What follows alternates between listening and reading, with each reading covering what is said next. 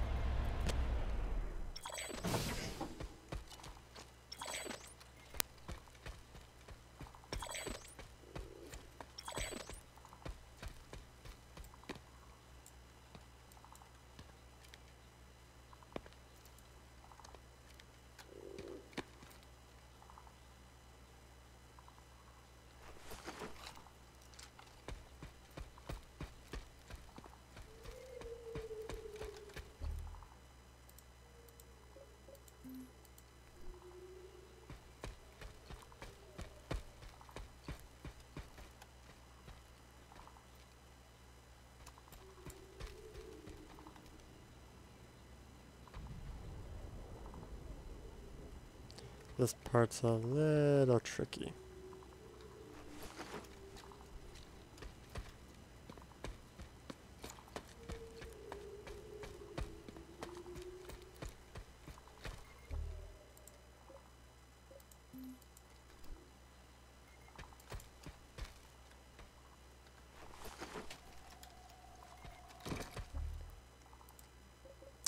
So this part's also optional. Put a blast wall right here to block that passageway. And if someone does try to come over and C4 ferry their way over, they're going to hit the shield, not any infantry so happening around here.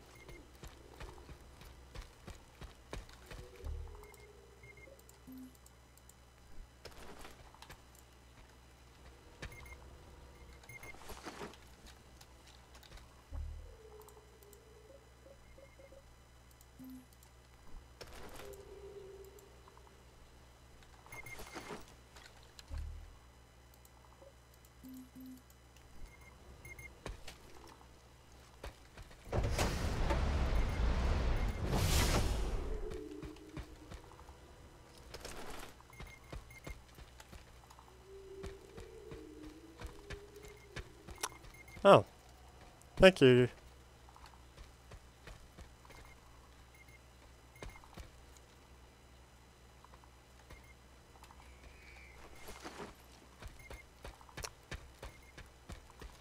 And that will basically wrap it up. So let's start the tour, shall we? We have 2 vehicle gates that completely block off the roadway for enemy armor. We have a pain spire over here, which will make any enemy infantry push a bit painful. The pain spire is fully covered by the shield. We got a anti-armor turret up there, which will cover that front area a bit. The modules are down here for easy access. We can't use the tall variant because then the sky shield will get in the way. We have a vehicle pad here for ally forces to pull from. They'll go into Nason's Defiance and then turn around to come out here where this is all the actions happening. We have our sky shield that covers the base fairly well. Pretty difficult for enemy armor to get in. I will say enemy infantry will generally try to park a bus on the other side and try to accordion bomb the anti-infantry turret and then work their way in from the base from that gap. Though that's an easy thing to deal with if that's the only point of entry. We also have the sky turret. You could probably swap these two out actually, now I think about it. So put the anti-air over there and the anti-infantry here, and it will just take care of any infantry push from that direction or that direction. Again, make sure you lock your anti-infantry turret. You don't have to lock your anti-armor turret, like the other time. Put a router pad in the top of your tower. That blocks enemy movements from that direction. From the tower's point of view, you have access to any enemy push from that direction. You will not have access to hindering the enemy you will not have access to hurting the base from the tower. So if this does fall, it's not a big deal. You just have to work on your way pushing up into it. Though it does have a pain spire here, so capturing the tower is a bit more challenging. Though the pain spire is rather exposed, as you can see. So that is something to take note of. The vast majority of your infantry will spawn in this pillbox that has actually relatively decent view of Gourney's Dam and will stop regular infantry from getting in.